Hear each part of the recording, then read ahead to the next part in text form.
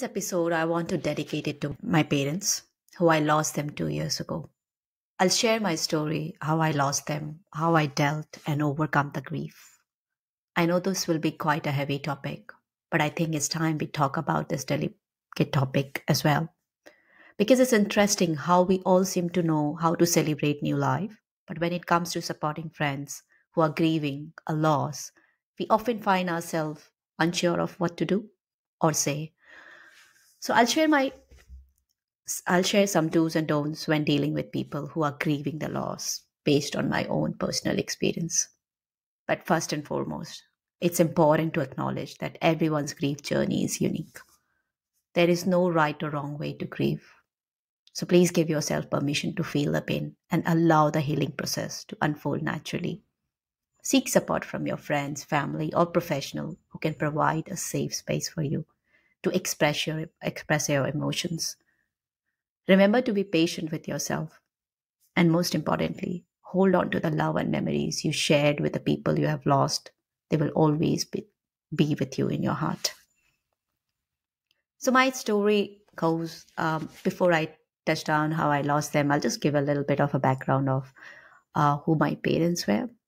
So, my dad and mom, they were both born in a small city in India where the infrastructure was underdeveloped. My dad was he used to love maths. I think we used to discuss maths so much. I used to call him maths genius. He used to walk 2 kilometers from his house at night to study under the street light on the path after finishing his chores at home. It he wasn't getting any formal education, but at the same time he did have a school to go to. But it's amazing how he taught himself and managed to do whatever was possible around that infrastructure. He was a simple teacher in school, uh, and he believed in my talent, taught me the value of hard work, discipline, and various life survival skills. He was a strong advocate for women's empowerment, even though he was born into a really small city in India where women's education was considered secondary. He even motivated my mom to complete her study after marriage against his family wish. My mom was a kind lady who taught me to enjoy life each day as it comes and never give up. She expressed her love through food and also taught me the importance of independence. For her, she wanted all the girl child to be independent, not be a homemaker, just be able to stand up on their own feet. I had moved overseas after marriage, but distance with my parents was never an issue. We used to meet every 6 months or less, and then we're also called 3 times a day. That would last for at least 20-30 minutes, and someday it would go over 1 hour also. With my dad, I had grown really close, especially during COVID. We used to discuss everything from politics to maths question to job market to Bollywood education system and anything under the sun. And so was with my mom. It was an easy conversation, anything. So my mom was healthy, no health concern. My dad had sugar and diabetes, but everything was fine until COVID came. Um, as I live overseas, the borders of my country was closed, so I could not travel. So neither we could go anywhere nor anyone can enter the state. So first wave was fine. We used to be in touch over the phone. It was tough for my parents as suddenly they were lonely, as neither they could visit us or nor anybody could visit them. We used to be in touch via phone, video calls. That's about it. But I know the whole world was suffering, so it wasn't just a unique story for our household. But it was a time during the second wave. I think it was during the time when we all thought COVID is almost over, and my mom was first had just the diarrhea symptom, and my dad was treating her for normal diarrhea medicines. 3 days into it, and she developed cough, but she didn't have any fever. Really bad that she could not even walk, she could not even talk. So instead of getting better, it was getting worse. And fourth day, I think, into it, she fainted in the toilet, and that's when we started suspecting it's more than just a flu. My dad had developed cold at that stage as well, but then there were no other symptoms like my mom. So my brother, who at that time was not in the city, but somehow managed to, he was in India, he managed to somehow reach, took them for a COVID test to the hospital, and turned out both were positive. But my mom was already serious by then, and she did not want to get admitted to hospital because there were so many news coming that people were not returning from hospital and all.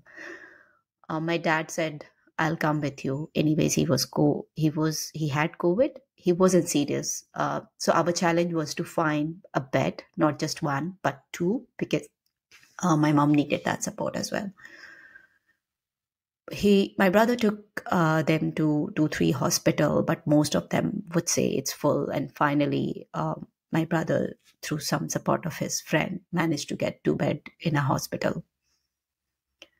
As my mom's oxygen level was 40 at the time of admission, she was admitted to ICU, and my dad was in general ward. My dad would visit her in the evening, as no outsider were allowed to visit COVID patients. So because he was in the same hospital and also was getting treated for COVID, my dad ensured that my mom knew he was in the hospital around to provide that mental support. Anyway, she fought hard. She was kept on BiPAP. It's an invasive ventilation. But within 2 days of hospital admission, she passed away. We were devastated. I was here, borders were closed, couldn't go there, could not even say goodbye to her. She could not see anyone on her last day. We knew if we told our dad, he would get emotionally panicked, and all we wanted was to bring him back safely, tell him the news when he fully recovers. Even though we knew hiding from him wasn't going to be easy because he was in the same hospital. If he go to the ICU, he will see. So first day he went and he's like, I can't see mom. Maybe they have taken her for some extra treatment. He didn't, I think, ask the staff anyways. But the very next day, I think he spoke to some of the staff to find out what happened to the patient who was here in this room. And I guess he came to know. I know it was going to be hard anyways. We kept the news from him for a day, but he found out, and I was in touch with my dad via phone and text. He was heartbroken, and that's when his health started deteriorating. From no other symptom to suddenly oxygen was low and other symptoms started arising. He asked my brother that he wants to come back home or take him to some other hospital because he was finding it tough to stay in the same hospital, which I can understand why. He lost his companion for 39 years there. He was not in the right condition. He could barely stand because I think the dosage of antibiotics and other that he was getting as part of his treatment could hardly make him sit properly without, with balance. So we also didn't have oxygen tank at home. My brother had tried, but he could not arrange it. So we had to move him to a different hospital. And again, that was again a challenge. We needed to find some place where he could find a bed. Finally, again, with his contact and with his some of his kind friend helped him to find a bed for him. So we got the hospital. But I think that the hospital policy was that he could not have phone with him. So now he was admitted. No one could visit him. Also, no phone was allowed. So he could not even talk. It was not our choice to send him to hospital. But if we kept him home, we would have lost him in few hours as his oxygen was already coming down. I somehow from here managed to call the hospital, get in touch with the doctor. I told him that we have lost our mother just a day before, and we really want a a dad to come back safely. He was empathizing. I can't remember the doctor's name, but he was really nice. He entertained my call, and he said that I would update you every time I visit the ward, because I think every day his ward was changing. But he was kind enough to, even though he was part of different ward, he would go to my dad to check on his health and give me an update. The update from him was not satisfactory, in the sense that he was saying that your dad is serious. It's getting worse because he also had diabetes and blood pressure. I would try to call hospital to talk to my dad because he didn't have mobile phone, but nurses and staff were not really supportive, and I can understand because they were dealing with large volume of patients. But once they managed to pass the phone to my dad, and he could take off his BiPAP machine because he was at that time also on the invasive ventilation. And I think he had realized that he's gonna go. So he said that I'm going to go just like mom. So I just need two things. I need my phone so I can message my bank details and PIN and other stuff, because he had not prepared the well and he wasn't prepared to go, of course. So the other wish for him was that his mouth was constantly dry. So, and that's because of the oxygen machine and BiPAP. So he was not getting, his mouth was getting constantly dry because of that.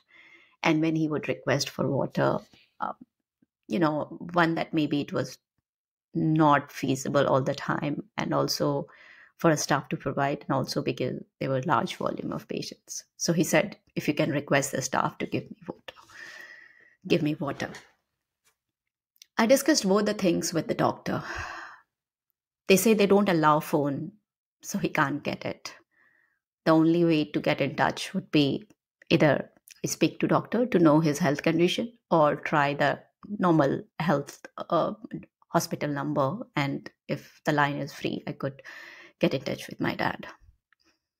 Secondly, the water they can't give because it would mean he have to go off the BiPAP machine, and then that's not something he advised. So I requested them if it is possible to buy some lozenges, something in the throat, so that it can, it would be somehow easy. Can't replace water, but at least. He nodded, but I doubt they would have done, would have provided. I know, again, going back to the same statement, there were so many patients, and I didn't even know the doctor personally. So I'm not sure whether it was given to him. So technically, I did not fulfill any of those two wishes. And the next day afternoon, he left us as well. Borders were still closed for me, so I could not travel, and was completely hopeless. And all this happened in the span of 5 days. Now, from grieving my mom loss to praying for dad's health to now losing both of them. And losing them was the hardest thing, I can imagine for anybody it would be. It left such a big void in my life. I went in the dark phase. My biggest support and strength were gone, and I could not be there with them. I had support of my family and friends that helped me cope with the loss of my parents. However, my grieving process is still ongoing, and I still deeply miss them. My grieving process was a bit different and unique, as I was not physically there. Few things that I did was, I did not stop myself from crying. I got a good support from my husband and my daughter as well. We would talk about them, all those memories that we had created with them. I would do meditation. I couldn't even meditate, but I would try. I would be crying while meditating. Have their photos in my room. I know some people prefer to remove the photos because they give them more pain. For me, it used to be a positive thing. So I would have their photos in my study room, my workplace, my bedrooms. The other thing that I did was talking to people who were a good listener and who also knew my parents. So made it easy because I was able to share my thoughts, what I was going through. I was able to talk about those memories, uh, things that they had said in the past. The other thing was I joined work the very next day. But again, as I said, my process was a bit different because I was not physically there. So I joined work because if I wouldn't join, I would be crying the whole day. I thought maybe it was a good way to distract myself. And I got good support from my workplace, my team, my boss. They were okay for me to join at the same time. They were not, they, there was no, too much of work as well. They knew what I'm going through. But I was still completely homebound with no zeal to cook or anything. I was just homebound. I would just look at their photos, would work, do my office work, but that's about it. But I'm not doing the office work. I'm crying. I got, but again, my friends and family were my strength at this time, and I want to thank them all who were there with me in that tough time. While this challenging period, I got a good support from many individuals. Some friendship grew apart as a result as well. Because when you're mourning, you're not in the mood for entertaining or attending events. And at such times, it's possible to lose touch with some friends who may not fully understand or empathize with your grief. But again, it was hard because, as it is, I lost both of them and some friends, which I felt that they were not empathizing. But that's fine. If these friendships fade away during difficult time, it may indicate that they were not genuine friendship to begin with. Now, that was my journey. Like I said, I'm still healing. I still miss them dearly. Um, my phone have stopped ringing. They were the ones who I would call, and I know my phone would never go unanswered. So it's a loss. I'm still dealing, but I'm much better. So here are some do's and don'ts, right? When dealing with friends and family who are mourning, and this is again based on my experience, which I felt personally were a great gesture from my friends. The first thing to remember is to be present and listen actively. Allow the person to express their thoughts and emotion without interruption. Acknowledge their pain. And sometimes comforting touch or a simple words like, I'm here for you, they can provide tremendous strength as well. Again, try to put yourself in their shoes and try to understand their perspective. Ask open-ended questions to encourage them to share their memories and emotion. Some people believe that talking about the person they have lost will bring pain, but trust me, at least my experience was, if they would ask about any memories, I think it was also a way for me to share those stories and get it out of the chest as well. Be patient. Let them lead the conversation at their own pace and offer practical support, such as helping with household chores, meals, or running errands. Personally, for me, some of my friends, they got food, and that was really helpful because you're not in the mood. Cooking or eating is not in your mind when you're mourning. But if you have kids in the house or family members, they would suffer in this process. So having that food supply in the house, that helped me immensely.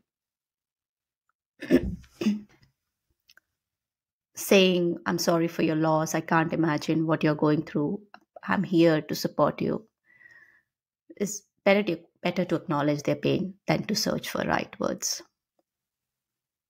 So these are some of the things. I think one of my friend even came home and took me for a walk in the park. And all we did was, there was not much conversation. I was just crying, but she was listening.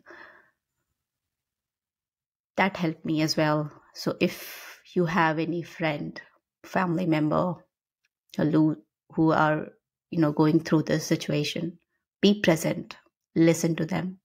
If possible, take them out for a walk in the nature. Now, some of the don'ts that personally, again, I felt was one of the common mistake you know, um, is trying to minimize their pain with well intention, but like, oh, they are in a better place. Time heals all wounds. I feel like such statement can invalidate the grief and make them feel misunderstood. So avoid saying those. I think it's best to just listen.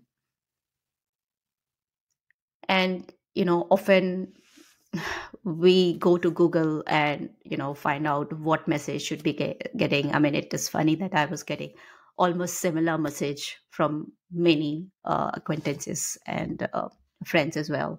Those rep scripted message that you get it from Google. I would say put yourself in their shoes. If they are your good friend, you will know what to say.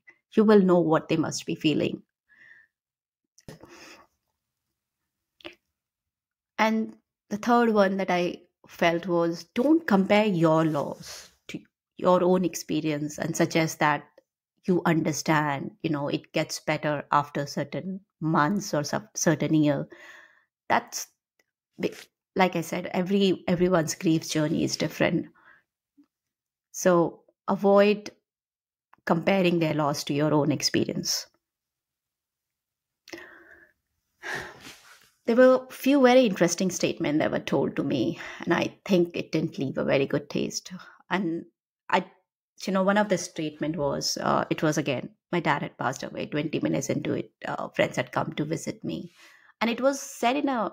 Today I understand that statement, but it was like your parents passed away on ventilation, and ventilator makes it easy to go. I felt like nothing in this world should take them away for one, and secondly, I mean, I know it's a practical statement to make, but it is not something I wanted to know at that time. I understand this today after 2 years, but not when I had just lost them 20 minutes ago. The other stuff, I think the other statement, which was common that I was getting it across, give yourself 6 months, give yourself 1 year, and it'll be fine. I guess avoid saying things that suggest a timeline for the grief. The other question were also, oh, it has been certain months. I hope you're feeling better. Grief is deeply personal process and everyone experiences it differently. The the other third thing that I noticed was people trying to share their experience again, sharing stories that divert the focus from their loss and make the conversation about themselves. Example, like, someone said, oh, my grandmother also had COVID. She was 85, 90, but she survived. So the person who is grieving doesn't want any bad thing for you. It's just that they're not, they you shouldn't be sharing this with them. Just listen to their story, what happened, empathize with their situation. Someone would say, oh, my even my uncle had diabetes, he had a heart condition, but he still made it. And it was all coming during, like, in the first 2 days of those statements. So I guess that's all the do's and don'ts. And that brings us to the end of today's episode. To our listeners, we value your feedback and experiences. If you have any thoughts, questions, and additional tips on grieving that you'd like to share, please reach out to me. But before we sign off, let's remember that grief is not a linear process. It's okay to take one step at a time. Be patient with yourself and those around you. And remember that healing comes with time and self compassion. I would just like to say, anyone listening who may be going through similar experience, you are not alone. Reach out for support, lean on your loved ones, and remember that healing takes time. It's okay to ask for help. It's okay to feel a wide range of emotions. You are stronger than you know, and you will find your way through the darkness.